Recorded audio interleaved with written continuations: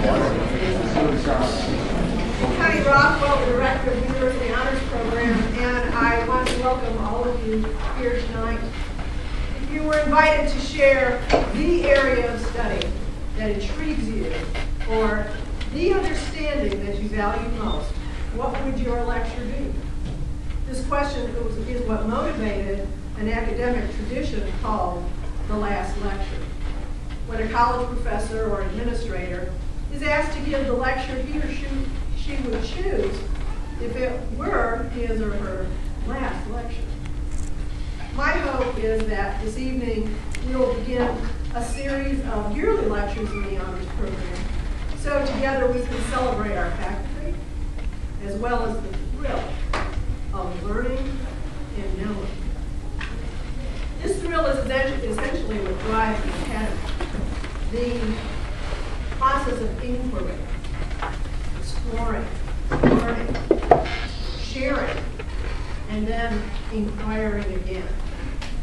It is my honor to introduce tonight's speaker, Professor Mike Corwin, Professor of Physics and Professor in the University Honors Program. Mike earned his degrees from Tulane University, Johns Hopkins, and the Georgia Institute of Technology. He came to UNC Charlotte in 1974. Some of you may have, but probably not. Dr. Corwin has also taught the University Honors Program, more recently developing the course in the Honors Program, Science, Technology, and Human Values. This course began from a grant from the Templeton Foundation, which he team taught with Dr. Jack Summer of geography and Dr. Elmer Nisto of psychology. In 1981, his teaching was recognized with the Nations Bank Teaching Award for Excellence. Dr. Corwin's research and publications and areas of interest include the photometry of globular clusters and discovering variables in globular clusters. So now, let's hear how Mike responds to the question, if this were your last lecture, and we certainly hope it is not, what would you choose to talk about? So fellow inquirers, colleagues, students, and friends, Professor Mike.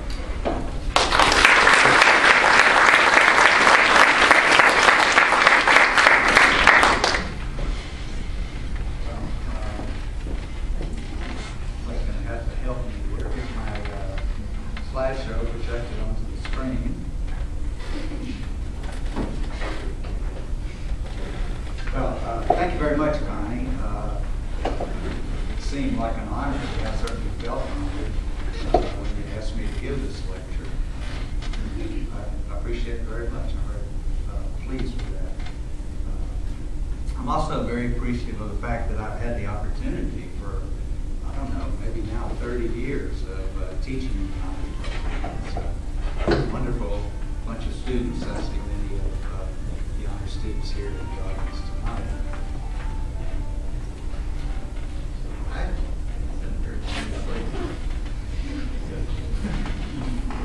Well, let me assure you that this is not my last lecture. Something that I enjoy doing and I'll probably continue to do forever. When Connie asked me to do this, she said, I said, what do you want me to talk about? I said, well, you know, whatever you're interested in. And it occurred to me that most of the things I'm extremely interested in, I don't know enough to talk about. I'd love to be able to talk about literature, philosophy, Italy, just music. But the one thing that I do know a little bit about, and I will talk about tonight, is astronomical data. The title of the talk. Oh, I have it.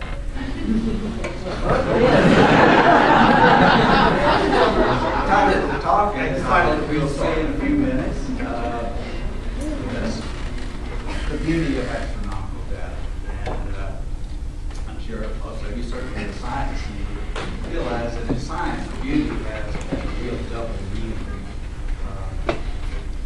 These astronomical images, of course, are just inherently beautiful. I think some of the pictures taken by the Hubble Space Telescope were among the most beautiful, exciting images that any human being has ever taken. But what I want to talk a little bit about tonight is beauty in a slightly different sense. Beauty more in the sense that Einstein would use the word. That is the beauty that comes from a more comprehensive, somewhat deeper understanding of the universe. As we learn more and more about the universe that we inhabit, I believe, and it certainly has been the case for me, that a real sense of the beauty of the universe comes through, not just the physical beauty, but beauty at a much deeper level. I'm going to talk about two different things tonight.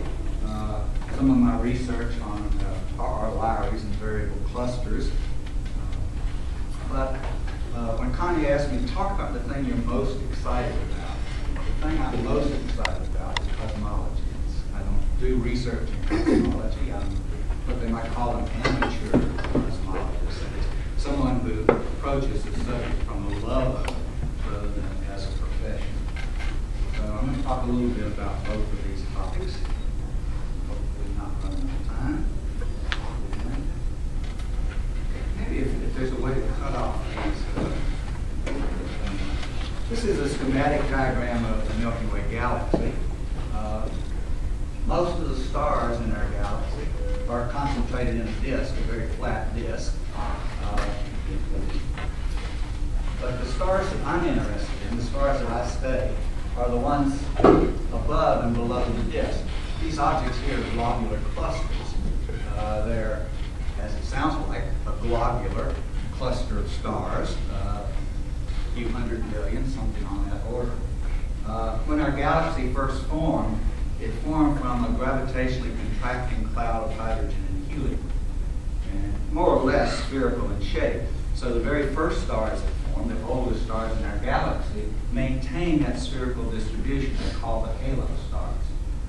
Relatively quickly, the gas formed the disk. That is, as it passed through clouds of gas, those gas molecules and atoms were deflected into a flat plane, where later generations of stars were formed. Our own sun is somewhat out in the suburbs of our Milky Way galaxy. This schematic diagram is a little bit misleading because what you're looking at there is a schematic diagram of about 10% of the mass of our galaxy. The other 90% is dark matter. That is matter that neither emits nor absorbs any kind of radiation or light. Its actual nature, we have no idea. That's why we just simply call it dark matter. We'll come back to this in a later slide. This is an actual photograph, image of a globular cluster. Its name is M3. That means it is the third object in the Messier catalog. A lot of the fuzzy things in the sky were cataloged by Messier so that other astronomers wouldn't mistake them for comets. But it's a gravitationally bound system of stars, maybe several 100,000 stars. They're very, very old stars. These stars are on the order of 13 billion years old. So among the oldest in our galaxy. And since our galaxy is the same age as all the other galaxies, the same age of the universe,